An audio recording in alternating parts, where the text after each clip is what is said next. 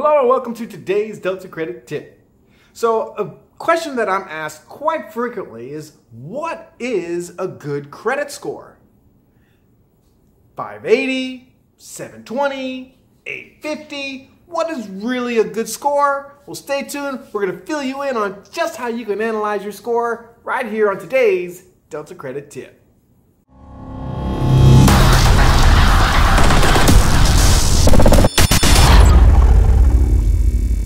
Hello and welcome back to today's Delta Credit Tip. So we're often asked, what is a good credit score? 580, 680, 780, 800. What is a good credit score? So today we're going to talk about that score and what that means to you and what really is considered a good credit score. And hopefully you'll find this information helpful. If so, give us that thumbs up. Don't forget, subscribe. Hit the button so that every Thursday, as we come out with new information on you and your credit restoration process, you get it right out of the gate, right? And most importantly, if you know someone who's curious about their credit scores, or they're trying to build their credit or work on their credit, share this information with them, right? That's the whole point of us being on YouTube, is so that we can get this information out to you free of charge, right? So that you can learn how to do what you got to do, all right? So let's talk about that credit score. So the thing about your credit score is, first off, let's preface this by saying that if you've listened to any of our videos, you'll remember that for us, we really don't care about your credit score, right? We care about the behaviors that lead to the score. But that score is a benchmark, but recognize there are 64 versions of your credit score, depending on what you're trying to do. Whether you're trying to get a car, whether you're trying to get a house, whether you're trying to get insurance, whether you're trying to get an apartment. And all of these different industries have not only their own bureaus that cater to them, but their own scores that cater to them. Okay, so the score is going to be a bit convoluted in and of itself, but if you want some general ideas as to what those scores need to be, we're going to go into it right now. So really, again, it's about what your goal is, because each goal is going to have a different score requirement. So let's start with cars. Okay, the thing about a car is the rate that you're going to get as a result of your score isn't really based on your score. It's based on the profitability. Okay? So what we always tell our clients is that if your score is between 650 and 700, 699, let's say, then you should be going to your bank to get your financing. If you are going to if your scores are above 700 or below 650, you're going to want to go to the dealership to get the financing. Why is that? Well, let's start with the bank. The bank makes money on your loan, okay? The dealership makes money on the loan, the warranty, the car, right? And anything else they can throw in there. So they have more opportunity to make money.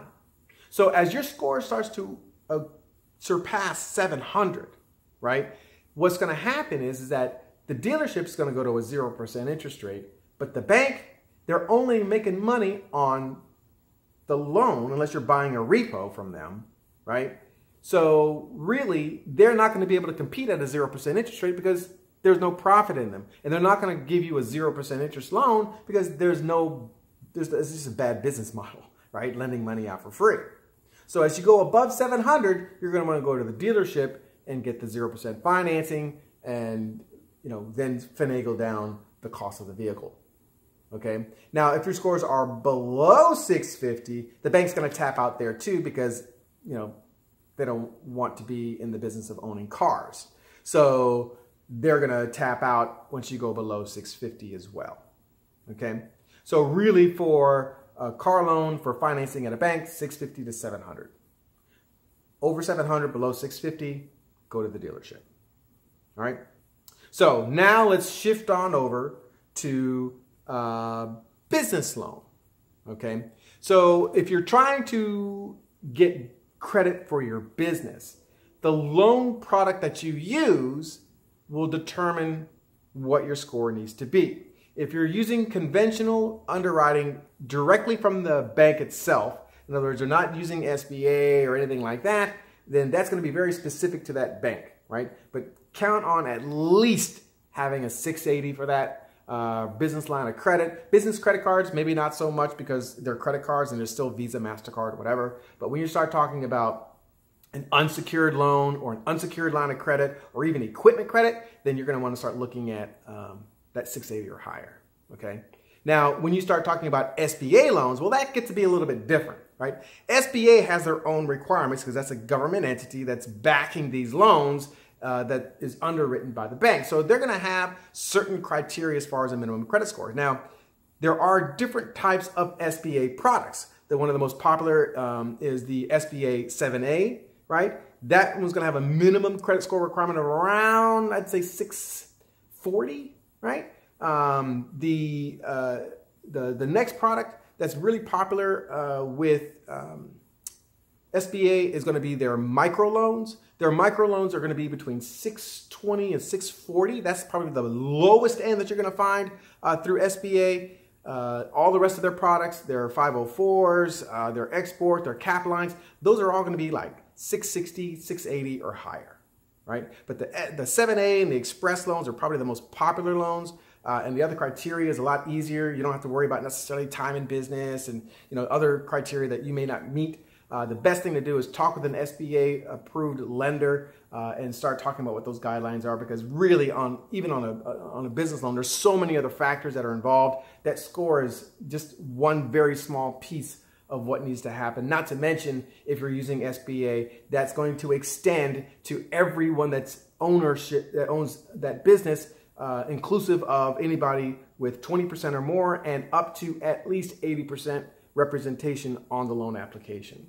So if you've got 2 or 3 business partners, recognize that their scores are going to have to mirror the same criteria that those loan products are going to require. Okay? So now let's go to the most popular one, and that being your mortgage. So with a mortgage, there's FHA, VA, USDA, conventional, and jumbos. Okay? Now, each one of these loans for each lender is going to have a different score requirement. If you're looking at jumbo loans where you're talking big mortgages, right? Those are going to probably be, you're going to want to go in the 700s for that, right? They've got things like physicians loans that are typically jumbo loans that you can get maybe at a 690, but they're going to require a huge down payment, which is not conducive to us paying off the loan as we've shown in other videos, okay? So you want that score to be about a 720 for those jumbo loans so that you get the best rate, because a lot of times they'll even eliminate your down payment or eliminate student loan debts or something along those lines. That higher score requirement is going to make that loan process much easier, okay? So now if you're talking about an FHA loan, FHAs, they go all the way down to about a 580, right? Now it'll be pulling teeth and giving your next of kin collateral sometimes to get it done, but you can get approved with an FHA loan with a score sometimes even lower than a 580, but I wouldn't count on it going through. Now, if you're combining that with something like a down payment assistance program, then you're going to be jumping up to about a 640, right? So 640 is what a good credit score is for someone going for an FHA. If you're doing VA, or if you're doing conventional, or if you're doing USDA, okay, then you're really going to want to be at around a 620 to a 640 to just get in the gate. Of course, the higher the score, the better, but that's the minimum score requirements that you're going to need to get in those. Now, if you're trying to go for a second mortgage or home equity line of credit, those credit score requirements are going to be a little bit higher, only because they're in a second lien position, right? So if you default, then the first lien holder, the first mortgage is going to get, like, let's say they foreclose on you and they sell the house. Well, the proceeds are going to go to the first mortgage first and then the second mortgage second. So they run a higher risk because they may not get paid even if they sell the house, if they foreclose on the house, if there's not enough equity in it. So that one's going to have a little higher of a requirement. So if you've noticed through all the different examples that we gave, there are 2 things that seem to be prominent, right? The goal of what the loan is for and the collateral type, okay? So just kind of keep that in mind, that the smaller the collateral, the larger the risk, so therefore the higher the requirement.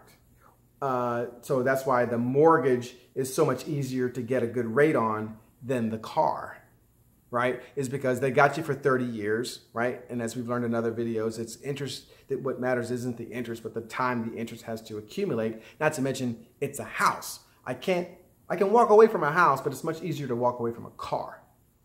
Okay?